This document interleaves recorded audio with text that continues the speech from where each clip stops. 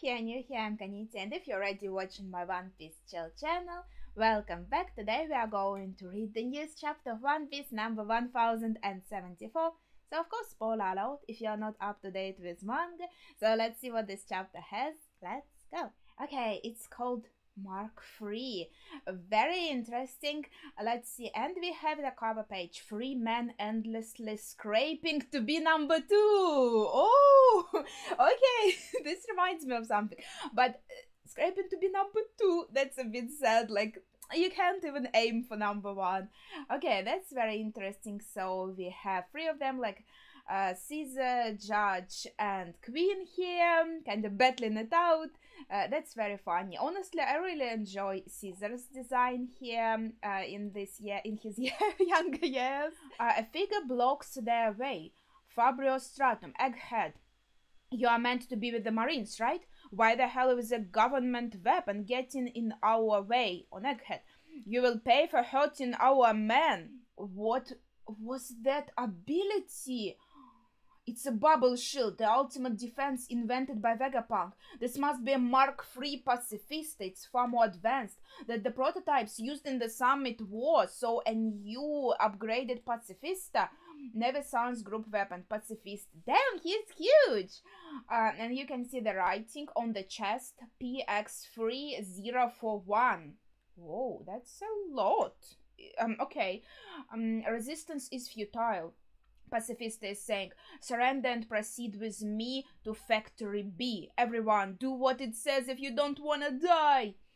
That's interesting. Also, like number 041, does it mean that he's like the 31st of like a huge number of them? That is very interesting. Okay, let's see. But who's controlling him? Pacifista don't act on their own like this. And Pacifist is saying, initiating capture. Now we go to Factory. Please don't move, you'll aggravate your wounds. Someday, this turned out to be. Yeah, other pacifists are doing their job. Something is definitely up. The frontier dome is sealed, and I can't even get a hold of Grandpa Pong. Okay, so Sentamaru is hurt, but he is now in full consciousness, and he remembers Luffy. You got it, I'll get him off the island, no matter what. He's breathing heavily, talking with his Dendenmushi. Dendenmushi is being quite electrical. Bzz, bzz. It's unsettling. The Navy is still trying to reach me. Oh, okay, is this does this mean that Kizaru is trying to reach him? They don't realize I'm already a rebel. Okay, so at this point, he is being tended to by factory workers. He is very hurt and he is asking other pacifists doing their job. So might he be like from a bit of a distance controlling this pacifista? Is this what is implied? But then he wouldn't ask other pacifists doing. Well, he can't see it. Maybe he can control it from here and give it orders from here. I'm not quite convinced on this. But then he's also being contacted by the Navy. They don't know yet that he has already rebelled. So they're still trying to contact him as their associate. Guess I can just do whatever I want now. Okay, all 50 Mark III units stand ready to deploy. Okay, so that was him. That was Sentamaru controlling Pacifista, and probably number 41 was actually like this number, but there's more than 41. There are 50 of them. That's insane. That's so much.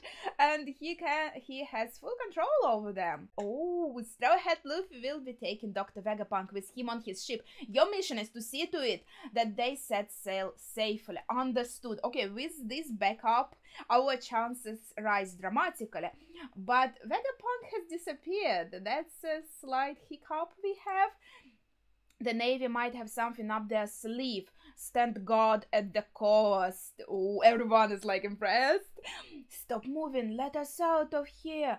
Something is going to go down on this island soon. Okay, so looks like all these agents are being locked in one of the laboratories. That's why they're asking, like, let us out of here. Meanwhile, all these pacifistas are going to stand guard at the coast. Something is going to go down on this island soon. No matter what happens, you must ensure your creator escapes. Okay, this is okay. This is very impressive. I love the shading on these panels. Okay, it kind of has also this sense of foreboding. Something is going to go down on this island soon. That sounds scary. Like, the climax is not here yet. It's going to be like something bigger. Labostratum, Egghead. What do you mean he's not here? He's got to be in the lab somewhere. I ran all over the place looking, though. So you broke your hover boots from all that running around? Don't snitch, I can't pay them back. Oh no, Luffy broke his hover boots and he ran around all of the lab and couldn't find Vegapunk. But seriously, where did Applegramps go? I couldn't find Bonnie either. See, they both have disappeared. Wait, Bonnie is over here. Huh? Everything in the lab is transmitted to this monitor. She never went anywhere. What? You could have told me sooner. What the heck? Luffy has ran everywhere and the monitor was always here. We could check on everything. Okay, so Bonnie is here. She's present. Wait, we have suddenly a double page. Let's see. What are the sick outfits? Oh my god, Zora looks fabulous. Wait, is this Stacy? Okay, she could have some pants, you know. It would be nice, like just a little bit. They don't have to be long, but at least some. I don't know, it just looks a bit stupid when she's just in her panties, to be honest. This place is simply marvelous. Oh my god, Brooke, what is this on your head? It looks so cool. They have everything. The future is now. I thought we were leaving, Zora is asking. Where's your stellar body? Did something happen? Stacy, I think, is asking. Yes, we have a couple of issues. Just keep calm and listen. First, the Stella has disappeared. Second, we've lost control of the Frontier Dome. So yeah, only Vegapunk has disappeared and Bonnie is still present. That's important. Hey, your face is as good as new. We found some spare parts. Oh, okay. So, she is fixed now. Yeah. So they are all gathered here on this very big panel.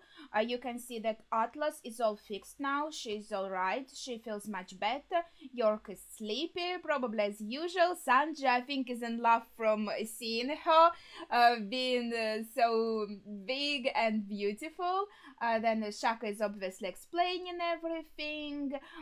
We see Nami having fun beating Luchu with her legs. Okay, that's very interesting. I think Robin is trying to stop her. Like, you'll wake him up, probably. Everyone is just, okay, someone else is there. Usopp, I think, is trying to see what happens on the monitor.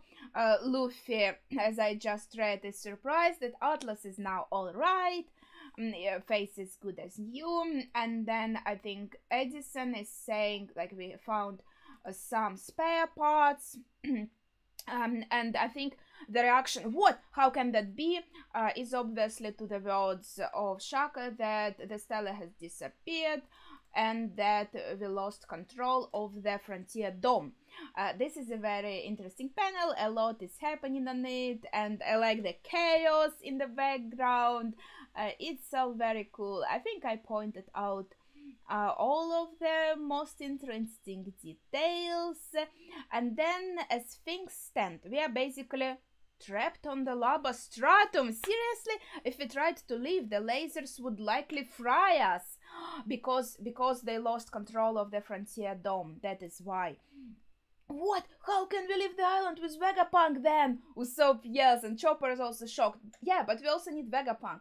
So we have to kind of gain control back again for the dome and find Vegapunk. Then this thing with the dome reminds me, of course, of Dressrosa. I have like war flashbacks. Quite, Shaka says. And the dome is really a secondary concern when you consider your main passenger is missing. Yeah, that's true. We should we should prioritize finding the Stella first. I'll figure out a way to repair the dome in the meantime. Then Frankie answers, how are we meant to find him if he is not shown up of any of your monitors yet? That's true. Well, these displays do normally show the entire lab, but that Seraphim rampage just now must have incapacitated some of the baby monitor snails, or maybe they were just knocked out of position. Okay, so they use snails to kind of get all these visuals of all the rooms, and you can actually see the setup here. It's honestly a miracle, like everything is in shambles around this station, and even the station is a bit damaged, but the monitors themselves are all fine. that is nice. Honestly, this is very interesting. We can see all these little pictures. Yeah, I think it just shows different locations, not any of the events here. I'm having, oh my god, now you can see Sanji in the background fanboying, let's say, over Stacy. Yeah, she's also she is very beautiful, honestly. Like, she has this class. I'm having our workers and the other satellites search for him, Shaka continues. He might have passed out in a blind spot. I think it is possible, but is this really how it is? I'm not sure. Shaka, it's Pythagoras. Third floor of C tower seems empty. I see. The next try. The sooner we find him, the sooner we can get set sail. Let's go search for treasure too. Naomi has her spirits lifted. Maybe she feels happy after kicking Lucia for a bit. Look, she even has this little note near her, so she's humming. And Brooke joins her. I'll join you. I'll also take a look around. I'm worried, Stacy is saying. Oh, Stacy, someone take me with you, Sanji, please. Guess I'll lend a hand. We are looking for Giza with a sword of head, right? Zora asks. Well, I guess. Hold up, Mosshead. You are going out to find someone. I mean, that's fair. He is going to get lost himself. I totally would. But who's gonna find you when you are done? He's right, Zora. You stay. Just be a dear and wait, okay? Even Robin joins in and he's like, ah, heck. Okay, that's oh my god, I love these panels here. Man, what damn pain. Well, they're just forming a search party, so I guess they'll be fine. Zora says, now chilling on the couch with Luffy. Luffy is still tired from running all over the place. Yeah, Luffy already looked everywhere, as it seems, and he didn't find Vegapunk, so I don't think this search party will come up with anything. So, anyway, you must have been running all out, huh? I always go all out for everything. Can't believe we bumped into these guys again. Yeah, now they're talking about Lucci and Kaku. Takes me back to Water 7. I wonder how Ice Boss is doing. Yeah, that's interesting. Now we go to lab interior, poor room. Bonnie, don't touch it. Shut it, get out of here. Vegapunk was crying as a kid. Okay, so that's a bit of a flashback, I assume. What's wrong?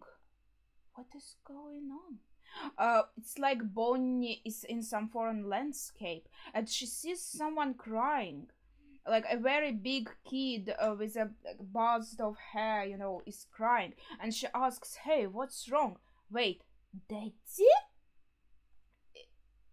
Is this like as a child? Come here, we got you now. Oh, someone say we can take it anymore. Bastard, get your ass back now. If you escape, they'll kill the rest of us. I don't want to go back. Is this like his memories of his childhood? Kumas? I don't ever want to go there again. What's good crying gonna do? Damn brat. What the? I can't get any closer. Go back. Just kill me instead. If I go back, I'll die anyway. What? Some punks are beating him with a huge club. It hurts. I'm sorry. Help me. It hurts. I'm sorry. Wait, this hair looks like, you know, the celestial dragon head. Interesting. Stop it. Save me. Please stop it. What the heck? I think this is kind of like his memories or his... I'm not sure actually. And then it's like she was inside this paw, or she was touching it and was visually inside some other place. And now she's kind of being thrown away from it, very shocked. And we go to Kume again, how with bloody hands he's trying to climb the red line. Bartholomew Kume is still going. Shoot him down. I'm a bit confused. I couldn't take it all in. My resolve wasn't strong enough, Bonnie is thinking, but if I stay ignorant, I'll never be able to understand. Right, Dad? Okay. So I feel like this was kind of his memories. So as a child, maybe celestial dragons had him kind of as a pet, and he tried to get away, and they were probably abusing him, and these guys had to bring him back. So the celestial dragons could still have their fun with him. That's what I assume, but that's a bit interesting. But then again, I feel like now she just wants to see more of his memories, so she would be able to understand like his motivations maybe. Let's see. Wow, they really totaled the place, even though they were born here. Pythagoras is saying, I think, yeah. Stella, where the blazes did you get to? And suddenly there's a huge explosion. Wait, someone was behind him. There's like a clink behind him. So someone snuck up on him, and now there's an explosion. So I think Pythagoras was attacked. He was in the center of this explosion here. Okay. Haha, get a load of this. An insane scoop just came in. The road. Okay, now we go to Morgan's to the news. V-News. And it's such a cute ship. Like an airship. It looks so cool, like a teapot. Gotcha. The world government intends to assassinate the beloved Dr. Vegapunk. They plan to kill the world's greatest genius. It's like a horror all over again. But they've miscalculated this time. The good doctor is far too popular for this to fly. He is loved as the man that develops energy to light up towns the world over. So he's very loved. That's interesting. Fortunately, guess who else happens to be on the scene? This guy. Photo of Luffy. So let's make the headline. Navy skirmish at Egghead. Emperor Straw Hat Luffy takes Vegapunk hostage. Okay, so kinda showing him as a villain actually. I'm sure the government will appreciate that spin. Go collect their contribution. Yes, that's outrageous. Wait, that's interesting. So like a headline that the government would be pleased to see. Wait, Vivi? What is going on? That's her words. That she's saying that's outrageous. She's here? Princess of Arabasta, Nefertari Vivi, King of the Evil Black Drum. What is going? This chapter throws me for a loop. Every freaking page. Luffy-san would never do something like that. The Economic Journal is such a wreck. She actually borrowed my clothes. I'm never washing them again. Some girl is thinking. Oh, she has a great style, by the way, this girl. Like, the clothes are really elegant. I love them. And yeah, she's fangirling over Vivi. And Vivi is outraged by this kind of title, like, because that's obviously a lie.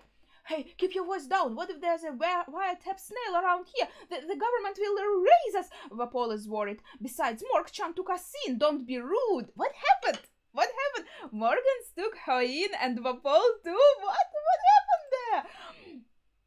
Big talk for a girl who was bawling her eyes out yesterday. Don't look down on me or tell me how to do my job. My words can shake the world. How information flies. Besides, news isn't about fact or fiction. It's about entertainment, and that's the end of the chapter. Honestly, this makes me feel a little bit sad, because yeah, the news, the fake, news, how you spin it, might be the same event, but the way how you spin it will affect how the people will view it, and so you can really manipulate the opinion of people and create a fake narrative. And yeah, as someone who lives in Russia, I kind of thinking, okay, so this is like, I really dislike that, but at the same time I understand why he's doing it, because obviously if he writes the truth, he'll probably be persecuted like by the world government. It would be pretty dangerous for him, and how he would be able to continue doing his work, so he can't be completely free. But at the same time, I think before that he already went for some of the headlines that maybe some of the news that world government wouldn't appreciate. So I feel like he's a very neutral person in here. Like, he tries to balance between these two extremes, trying to get some honest truth out there, but also please the government, trying to find this in between. So I think that's a very interesting character, to be honest. But other than that, yeah, that's the end of the chapter. That was, I don't know, that was a journey, this chapter. I don't even know what to say, to be honest. So please, just share your thoughts and your favorite moment about this chapter. I think my favorite moment was with Zora, who was going to go on a search, and they were like, "You'll get lost, and who will find you?" I know it's not like the biggest moment of this chapter, but I just love these jokes about Zora being lost, because I'm also very bad and kind of finding myself in the space. I have a horrible sense of direction, so I really like these moments. But yeah, seeing Vivi honestly makes me very happy that she's alright, she's okay, she's saved. And it's interesting, again, talking about Morgans, how he took her in, maybe saved her from someone, from Im-sama. I don't know. So that's really exciting, honestly. And about Kuma, I feel like we need to find out a little bit more. But please share your theories if you have any in the comments. And yeah, as I said, that would be it for today. I hope you enjoyed the chapter as well as my reaction. Thank you so much for watching, and see ya!